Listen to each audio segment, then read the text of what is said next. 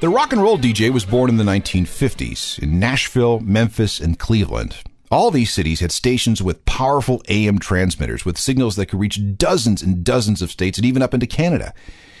They also devoted portions of their broadcast day to playing what was called race records. These were rhythm and blues records by black artists, exciting new music that was devoured by white kids looking for something forbidden, or at the very least something that their parents found awful.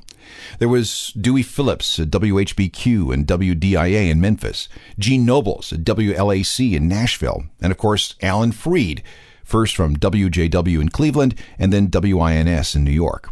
These guys, and they were almost exclusively guys, were a new breed of entertainer and cultural curator.